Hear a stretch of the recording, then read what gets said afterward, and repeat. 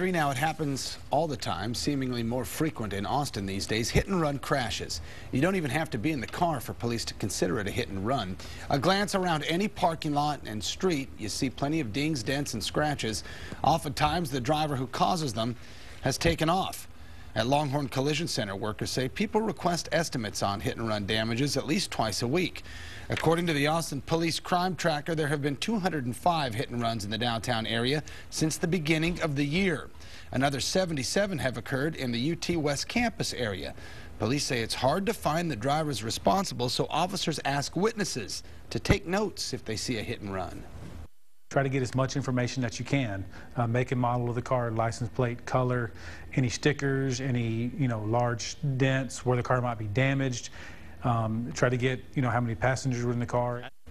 In a growing city, the folks at Longhorn Collision say it's a good idea to have full coverage, or at least coverage, for accidents with uninsured drivers.